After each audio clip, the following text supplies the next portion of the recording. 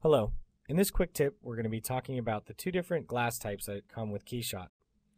Now, when you've gone through and been changing material types using your drop-down list here, you've probably noticed that there's a glass material and there's also a solid glass material. And both of them have slightly different properties, and you might not have known what the difference is between the two of them, but hopefully this quick tip will help shed some light on that for you. Now, before we get into the specifics of each one of those material types, there's one thing you should probably understand about physics, and that is the property of refraction. And what refraction is it refers to how much light is bent and distorted as it passes through an object. So what I mean by that is when light is traveling through air and then it enters this glass material here, it's actually slowed down. So the light surrounding these vases and all these glass objects is moving faster than the light that's actually passing through them.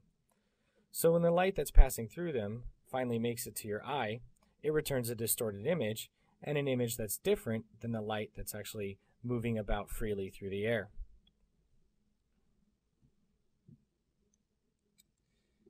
Now, different materials bend and refract light more than others, and KeyShot does give you a method of controlling how much the light is bent. So let's look at the glass material first, and we'll take a look at what property allows you to control how much light is bent as it passes through your objects. That's going to be IOR, and that stands for index of refraction.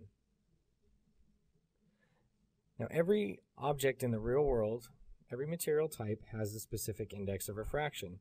Glass happens to be 1.5, water is 1.3, and air happens to be 1. So let's go through those values and see what happens here. So currently we are set to 1.5, so we are simulating accurate glass here. If we start to increase this value, you should notice that the light is being refracted more. And if we set the value for water, which is 1.3, we're distorting light less now. And if I set the value for air, which is 1, we end up seeing no distortion. So all these values that you type in are actually physically accurate. Let's go ahead and go back to 1.5 for a value of glass.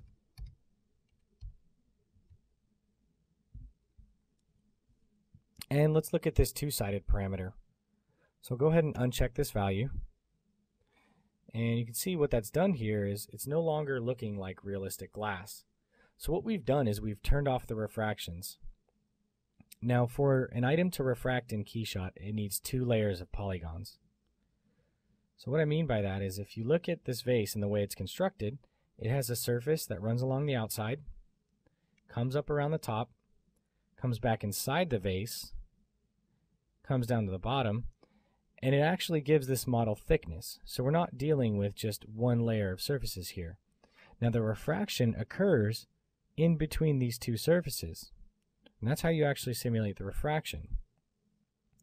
So when I turn this on, that's where all the refraction is occurring.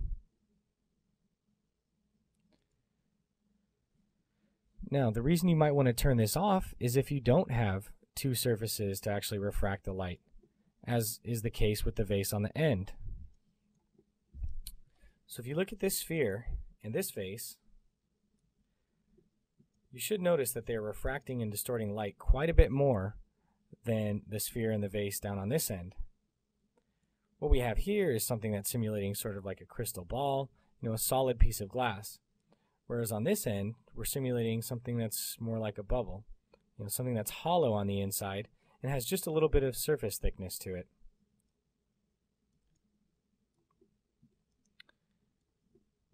And same with this vase. Since it doesn't have the actual surface thickness, what it's doing is it's calculating the refraction in between the surface on one side and all the way on the other side as it passes through. So what we're simulating here is solid glass.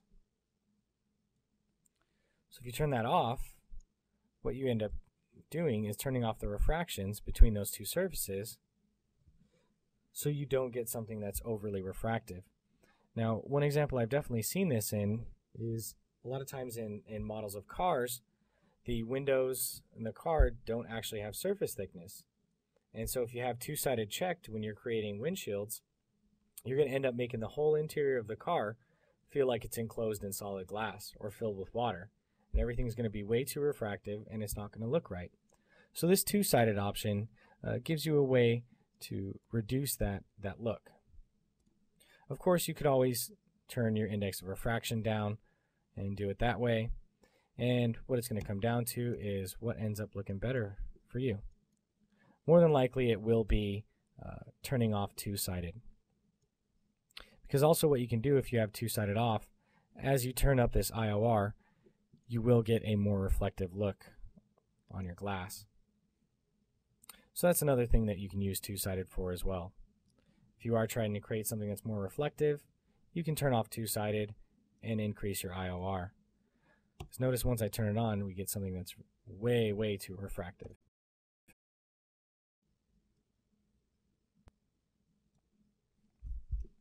Okay, let's take a look at the solid glass. So I'll double click on this material type. And the interesting thing about the solid glass, and this specific solid glass, is that it's the same color as the vase to the left and to the right. So why does it look so different? The IOR is the same, it's 1.5 for glass, but the next item in the list is going to be this transparency slider. You can almost think of this as color density. Okay. The solid glass is going to simulate a more physically accurate, more realistic glass than just the standard glass material. And the way it does that is by this transparency slider. As we start to decrease this value, you'll see more of this color come through. But you'll notice it comes through in the thicker areas of the glass more so than the thinner areas. So when you do have thicker glass, you will notice more color density, which you would actually have in real life.